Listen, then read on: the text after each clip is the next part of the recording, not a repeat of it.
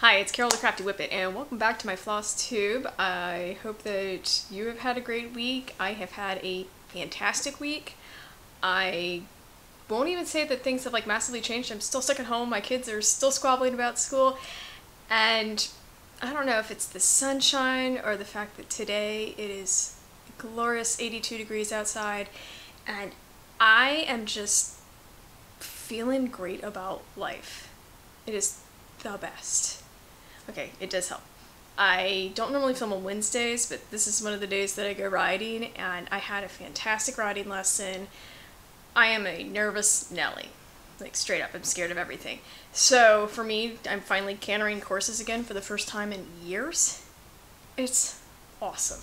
Also, probably all that vitamin D because I'm out in a ring and getting the sun beat down on me because my lesson's at noon.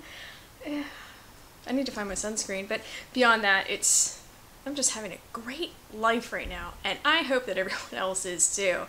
As far as stitching goes, I honestly didn't get as much done this week as I wanted to. I had mentioned last week that my kids are not great at letting me stitch during their school time. It's only getting worse this week. I think this is week 7 of them not being at school. And they're doing a lot of the online learning, and they're just frustrated with it, which you know what? I hate Zoom. I feel like the world's worst person to say this, but I have used it for a number of things now. I don't like it. Google Meet's not any better, by the way. So I think it's more, I just don't like video conferencing, and my kids struggle with it. It's not a good learning environment for them. I think that's really what I'm kind of going with. So for them, they're really not enjoying the schoolwork that we're doing.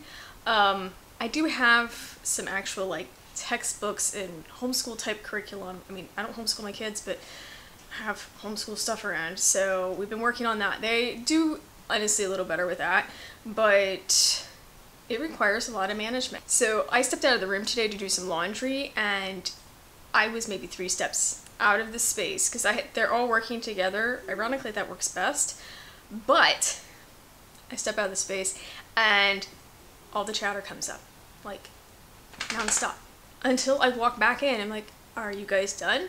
I was gone for maybe 5 minutes, the time it took me to bring down a load of laundry, switch everything over to the dryer, get the washer loaded, get it started, walk back in the room. It's up and back by a solid 10 minutes. It's awful. I don't know how teachers do this. I really don't, but anyway, I'm like, well, that's why I'm not getting any stitching done, is because when they're done for the day, we're honestly been trying to get some household projects done. So my stitching time is now down to an hour at night, and hey, I'm getting some done, just not all of it. So anyway, what I did manage to get done this week, I'm going to share with you now. First up is going to be Pansies by Donna Dewberry, and this is where it was last time. And here we are today. It's getting close to a finish, thankfully, because I'm over this project, honestly. It's nice. I did end up having to, can't see it, this green is the DMC replacement, so it doesn't quite match the green up here. Whatever, it'll be fine. I'm ready to be done. I'm ready to move on. That's fine. It's that kind of project. I honestly hope to have it done this week, so fingers crossed.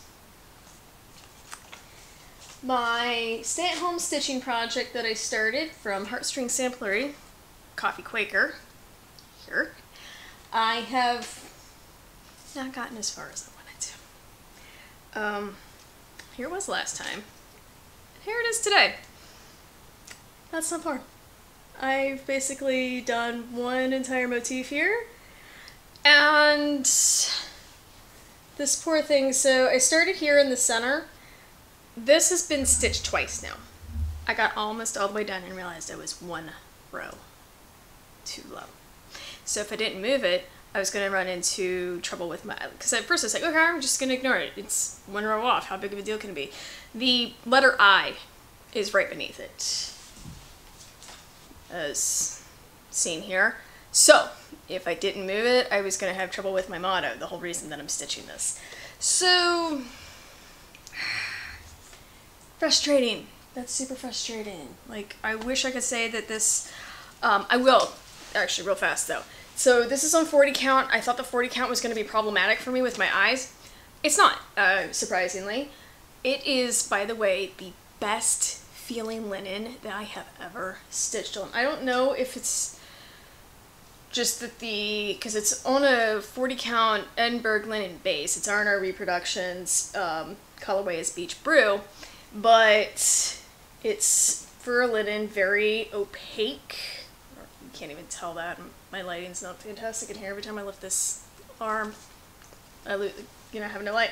But it's a heavier weight linen, so if I were in a fabric store, this is something that I would grab for like almost pants weight. It's not, it's heavier than blouse weight, but it is literally the best. Like I would sew garments with this. This is how nice this fabric feels in my hand.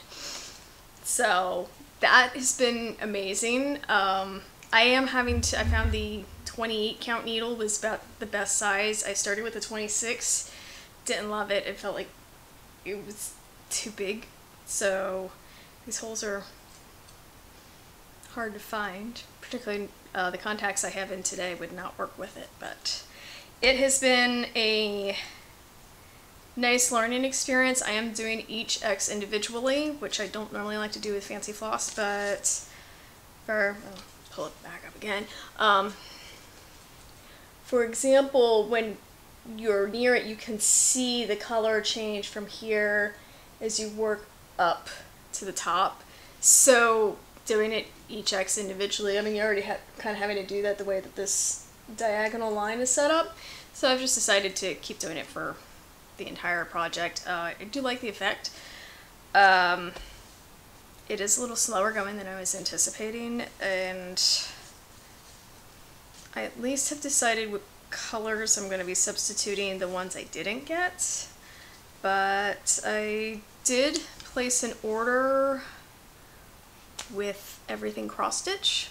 They haven't told me if it's shipped yet, but the two remaining flosses that I need that I don't have, I ordered from them, so fingers crossed it gets here soon, because the big problem is right now I don't have the color to stitch the First I Drink the Coffee, which is the whole reason I'm doing this. Like, the geometric motifs, they're awesome, but I want the fun words first, so I think that's one of the one thing that's kind of slowing me down on this one.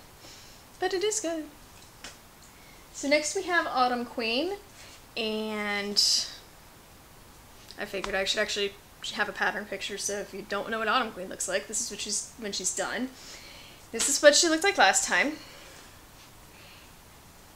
Here she is today. So I finally have the right floss color. It was like the one I was missing to come over here and work on her big fuzzy furry cloak thing that she has going on. I'm happy with what I'm seeing develop. Normally, again, I would be going up to make that face happen, but I'm trying to stitch down, and it's funny, I've always thought of this picture as having a lot of purple, but the reality is it's not as purple as I think it is. Like, this stretch is kind of almost it for the purples. A lot of it is the 3371, which is going to be all the shadows on that cloak, and it's huge, but it's so pretty. So I am probably going to keep her in the rotation for this week because I didn't get enough time like I wanted to. Yeah, actually, there's not really much of a rotation this week, to argue, because I'm going to honestly keep working on Coffee Quaker. My whole goal is that I'm supposed to be self-inflicted, this goal that I will have it done by the time everything goes back to normal. Well, depending on where you are in the country, some things look really normal for you right now, and some things don't. But on the plus side, my daughter gets to get her braces on next week. So she's had an expander. We had set an appointment back at the beginning of March because once they got the growth plate where they wanted it to, they needed the bone to fill in. So we made this, just totally arbitrary date months ago. And I have spent for the last 6 weeks wondering, hey, are they going to be able to do this appointment? Are we going to have to totally reschedule when these braces are going in? We're on a kind of a time crunch. So I wanted to have it as soon as possible. Literally the first day they're open. She's there, she has her appointment, get them done. Poor thing. I kind of feel for her. She's excited but not excited. Like, she wants her teeth fixed, but she's not looking forward to the actual orthodontic work. She didn't. The expander, she couldn't talk properly for like 4 days. So she finally sounds fine with it now, but I will be curious to see how she does once the rest of the metal goes in her mouth. That totally aside. For next week, I'm probably going to stick with Autumn Queen, just because I'm enjoying it. Coffee Quaker is mentioned. Pansies, if I can get that push to finish it. If it looks like I just don't have the drive to do it, I'm probably not going to touch it at all. What I do want to do is bring Prairie Garden back out, just because I have these 5 right here, so I want to go ahead and fill in that motif, like, just to balance it out. That'd be pretty nice. The other thing I did, this was not really smart on me, but I mentioned I had a package coming from 123 Stitch, and I have decided that, and it showed up, and it has many beautiful things in it. So I finally have the Whisper. This stuff is so weirdly fuzzy. I have never used it before, so this is what's needed for Autumn Queen. Obviously you don't do it right now because I don't need to crunch it with my hoop, but like, it feels weird. I don't know if I'm looking forward to it and if it's going to be worth it for this project, but I have it. Like, it's actually kind of really weird feeling it. I'm not a fan. I do have the Petite Treasure braid for, it's sparkly, for lining her cloak, and this is exactly, it was almost like everything I was hoping for. I probably should have gotten a second second card of this, but live and learn. I really, really like this. Actually, like, almost like it better than the Kreinik I've used in the past, so we'll see how that goes. And then, well, I was busy buying things because that's what I do, and I went ahead and picked up Rosewood Manor's Leeds House Sampler.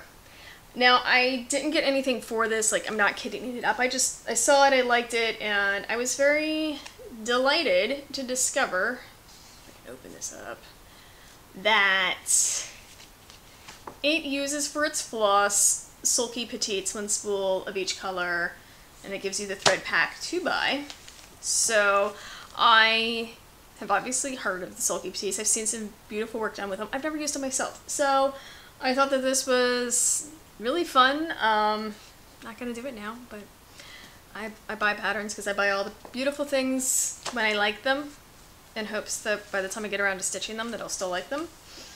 And honestly, every time I sit down and I go through my entire pattern collection, I haven't found ones that I'm like, man, why did I buy that? No, I love every single one of them, even if I know they're not all getting stitched. It's really sad. But for May, I have never felt the drive to do Mania. I've known about it for a number of years now. Not my jam, but I did like the idea of starting one new project for the month. So, Dreaming in Tulips. Tulips are my favorite color.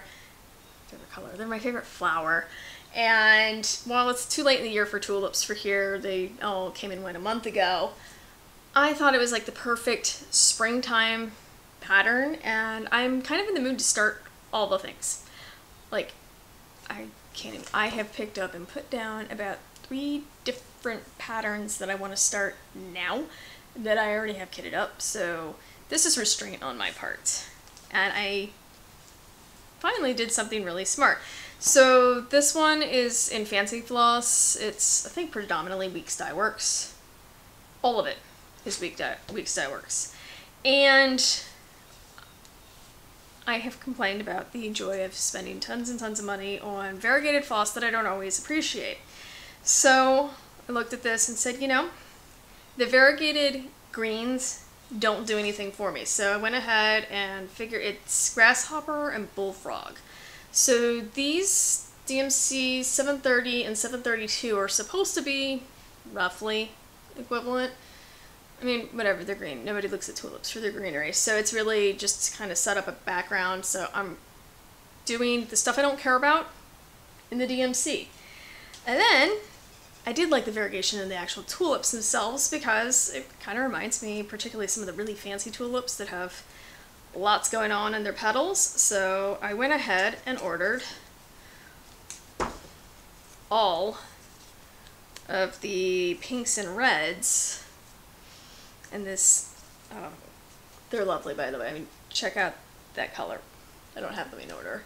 The color range, there's 4 different ones here. So I have baked apple, okay. Indian summer, red pear, and Charlotte's pink. So if I put these all in order from lightest to darkest, it should make more sense. Which probably should have done it in the first place, but you know, that's what I get for not really thinking ahead. And aren't those just lovely? So I'm really excited about this one. I'm going to start it on Friday. It won't get a lot of love right away, but I just wanted to do a project with all these pretty pinks. And I'm excited. So I've had this one, the pattern, for almost 4 years now. So it's time to finally make it do something beautiful. And that is my plan for this week. It's not, again, probably too ambitious, but all my stitching plans are too ambitious. Let's go ahead and be honest. Like, my stitching plans really require me to be willing to sit down in a chair for 5 hours a day and really like stitch. And I don't do that. I'm very flaky. I will sit down to stitch and get distracted by literally everything. And which should be, you know, get a lot done. I get 30 stitches done here in like an hour. It's not very good. Oh well. That's how it goes. Anyway, oh, and I ordered more stuff. So next week, assuming that everything shows up in a timely fashion, which it should, it's going to be a haul video. My husband has no idea. Oops. Anyway, I hope that everybody has a great week in stitching and a great week with everything else, and I will see you next time. Bye.